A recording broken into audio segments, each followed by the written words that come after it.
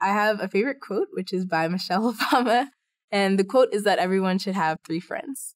Someone who's with them, who they can sort of lock elbows with and go through life with. Someone who's above them, who can pull them up to something greater than they imagine that they can be doing. And someone who's below them, who they can pull up. In my life, I've had all of these friends, and all of them have made a huge impact on the way that I go through the world. In college, I had a group of friends where we were all going through the same program, computer science, computer engineering.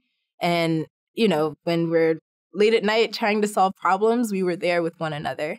And it was really great to have friends who had the same goals that I did. People who wanted to go to graduate school, people who wanted to complete their degree, people who were excited about using computer science to solve problems, because that made me feel that A, I wasn't alone, but B, that we could really do it if we worked together. Then there were the people who you're bringing up.